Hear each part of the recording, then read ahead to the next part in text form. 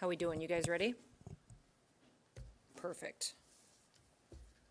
Well, thank you all for joining me here today. Today I am joined by Mayor Paul Tenhaken. I appreciate him welcoming me to the city and my team.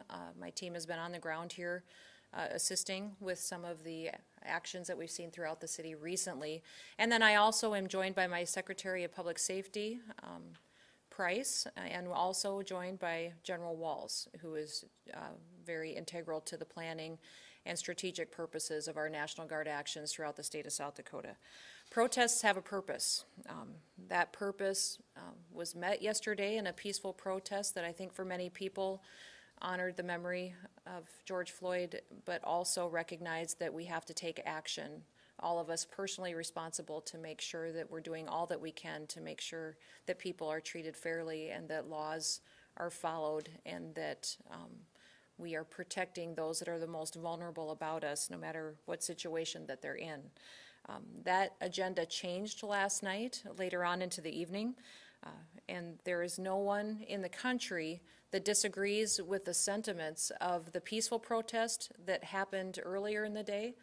But with the sentiments that were expressed late last night is where we find contention and disagreement, and will not allow it to continue in South Dakota into the future.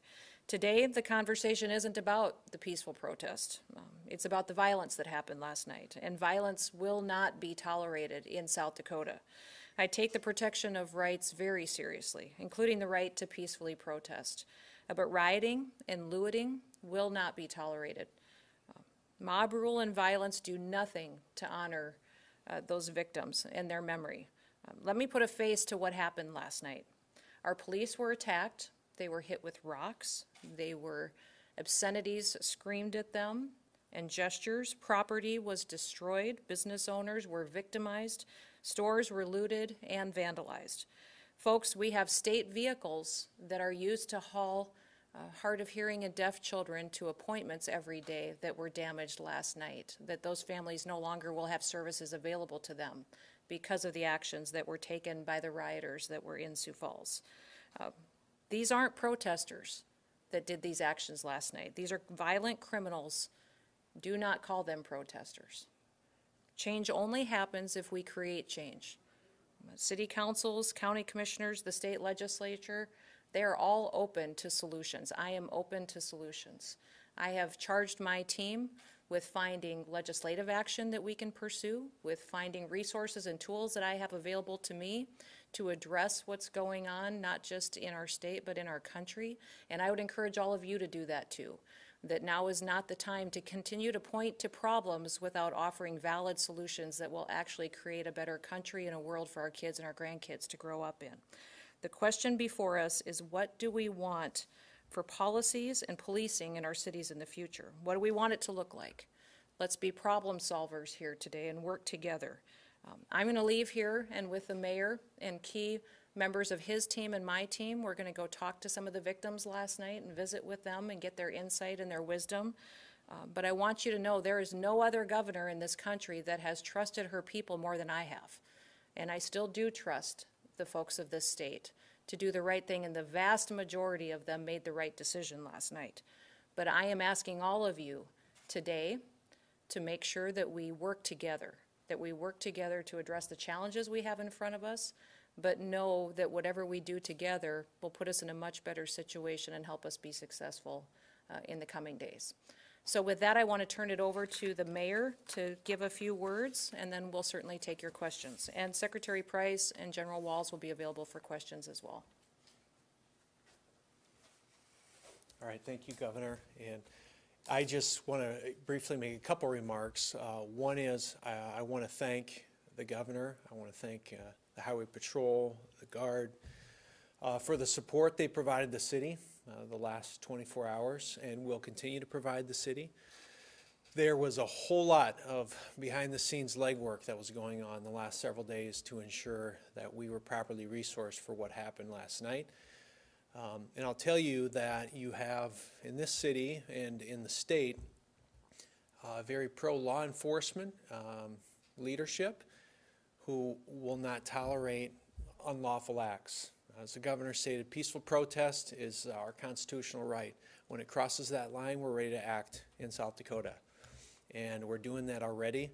Even since our presser this morning, we have found more people through video and surveillance that we're ready to prosecute.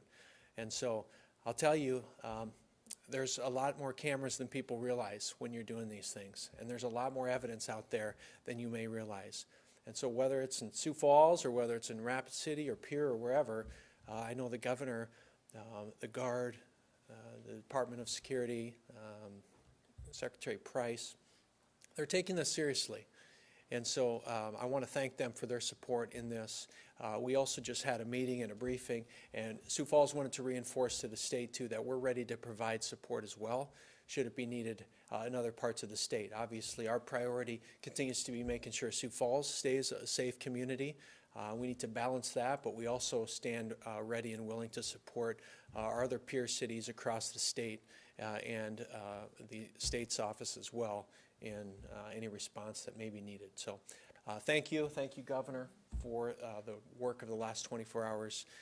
And with that, I will turn it back over to the governor to field any questions for herself or General Walls or Secretary Price. Sounds great. Thank you. What kind of questions do we have? Yes, sir. Yeah. Are there any plans to do any mass COVID-19 testing for those who attended the march or any other events like that? We do not have any plans right now, but that doesn't mean that some can't be planned in the coming days. We'll see how that's facilitated going forward. I do want to remind everybody that we are doing mass testing at several different facilities throughout the state, at different production facilities, businesses that have requested it. We're also running mass testing outreach to our tribal nations and throughout the state, and then also our assisted living and nursing home facilities. So that's been going very well. And that situation with those that attended the protest, we'll have to continue to evaluate our ability to facilitate something like that. Governor, have you heard of any other protests happening in other cities around the state, and are there any steps that you're taking to protect those cities? There are planned protests in other cities in the state of South Dakota. We'll continue to be prepared like we were here in Sioux Falls with resources pre-staged where they may be necessary. Are there any more officers beyond the 70 last night, the guardsmen who were called in? Well, we have the entirety of the National Guard at our disposal, but they all have different training and skill sets and equipment that's available to us. So that assessment is ongoing, and where they should be deployed to and strategically located is still being decided. Have you had any conversations with event organizers or anything recently? We have members of my team that have. I haven't specifically, but I have been talking to mayors in other towns that know that there are planned activities in their communities. And so we're helping to facilitate those conversations and see what they may need to make sure that it is a peaceful protest and doesn't turn into a riot, much like we saw last night here in Sioux Falls. At this point, is the National Guard still activated here in Sioux Falls? The state, the Guard is still on state active duty, and so we will continue to keep them on that kind of status. But we also know numbers may change, their locations may change, and that's not information I'm willing to share at this time. Other questions? Any serious injuries at all? You know, I would say any injury is serious. I think there was law enforcement that have injuries. You know, it appears that our National Guard personnel are doing pretty well, but the significant size of the rocks and the actions that were taken last night, you know, had some consequences for individuals. I expect there was probably injuries to those that maybe even wanted to peacefully protest or were just there on location. So that's what we'll continue to gather information on and make sure people are taken care of. You mentioned possible legislative changes. At this point, you know, what are you considering? What are you looking at? You know, that's what I'm going to ask people to help with. We have been looking at our statutes and seeing what we can do to facilitate fairness and law and order and making sure that people's voices are heard, but that it's something that actually makes a difference. You know, we have been having this conversation about race and inequality for decades in this country. And a lot of politicians and public figures stand up and talk, And frankly, I'm more interested in what we can do. And so I'm hopeful that the people of South Dakota will recognize they have a governor here who wants to work with them, that's willing to help champion real common sense solutions to make a difference in this realm, and that now is the time to sit down at a table and to start having those conversations. It really would put us in a path to have a better future, to where 10 years from now we're not having this conversation. A year from now, we know that we're farther down the path to fixing the problem, and that we really are a state that believes every single person has equal opportunity to be successful and be happy here in South Dakota. You're about a month away from your new riot boosting law going into effect. Is that something that would have impacted last night's events if it was in effect? You know, that's regards to civil penalties more so than criminal activities. Definitely what we saw last night was criminal activities. And the civil penalties as well always are a consideration, and if the statute applies it in the future, it will. But that was necessary legislation to make sure that we have tools ready when they are required, to make sure that we're being fair and just, and that we're facilitating peaceful protests. I think we saw very clearly the stark contrast, that we believe firmly and will always defend the right for freedom of speech and people's ability to peacefully protest. That changed last night, and I think South Dakotans got a real glimpse of what can happen when that steps over the line and it becomes violent.